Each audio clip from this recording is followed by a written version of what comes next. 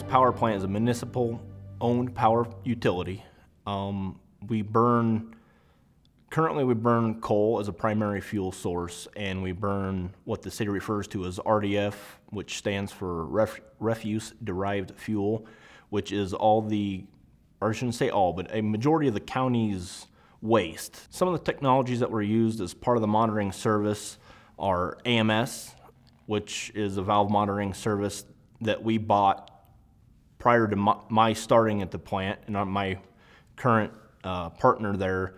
He had most of the infrastructure purchased, but he never had a chance to install it. I believe the greatest impact that the valve monitoring service has had on shutdowns and turnarounds is we are now able to have parts online for valves that we know need addressed, and we no longer have to tear down a valve simply based on time in service.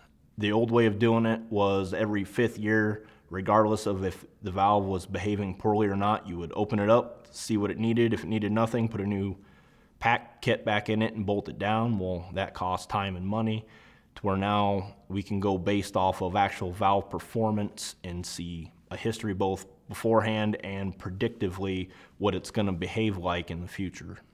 Some of the benefits that I've seen from being able to monitor over a period of time is you get to see how that valve reacts later in its life. When you test the valve initially, of course it's going to operate wonderfully from the factory.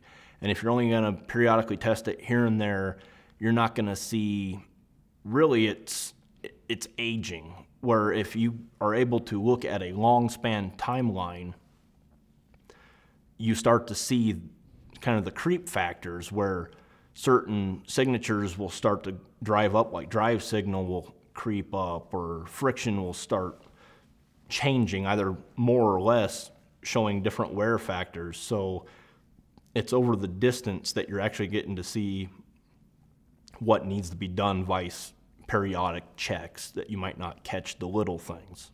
One of the process problems we've been able to address through this valve service, most recently we had a feedwater recirc valve that was not behaving right, and we're having troubles addressing the issue. We didn't know what the core problem was, and through the testing we received a report from one of the Fisher engineers that was able to actually pinpoint through the factors that he was looking at. He was actually able to give us 2 different choices of what to go look at, both being in the DVC.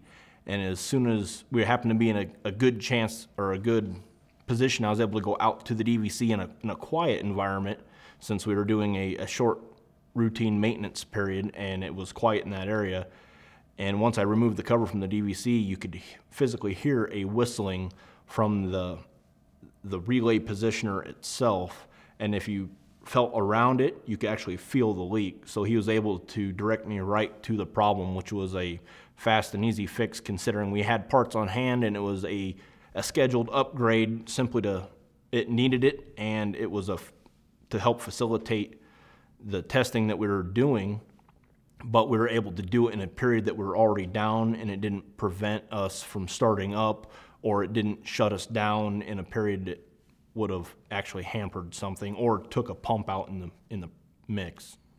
I believe the single biggest value we're getting out of the service is the fact, since we are a small municipal plant and we're already wearing multiple hats to cover many jobs, that this is something that I can set up, have it ready, and know that if there's an issue, I'm going to be notified without it failing beforehand. I don't have to have that route done every day at a certain time. I can actually go out and address other things that need done and know that that's always being looked at.